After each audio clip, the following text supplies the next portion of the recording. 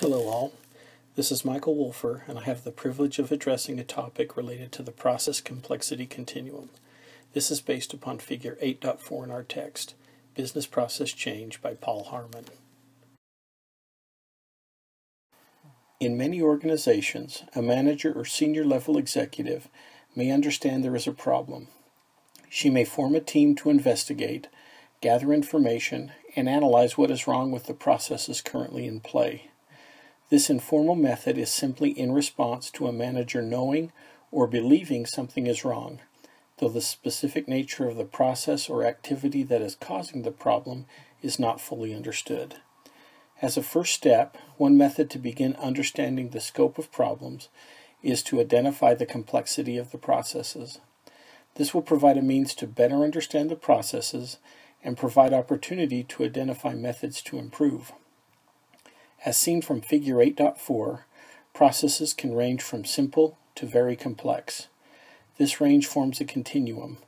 Let's break this continuum down to see the types of processes and where they may fit on the continuum.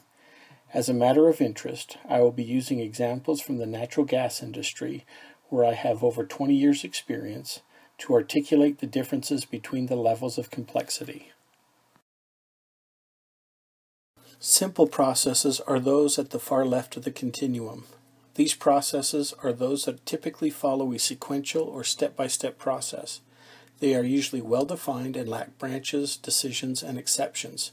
Typically, they are based upon few rules. Examples of this include reading pipeline pressures or monitoring engine statuses used to push gas throughout the pipeline. Moving down the line, we have more complex processes. These tend to be less defined and may draw on many rules or decision points. They also involve branches and exceptions. Examples of these include analyzing pipeline events and alarms.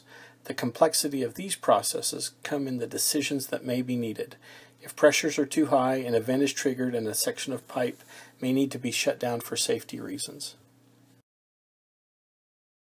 On the far right side of the continuum, we have the very complex processes.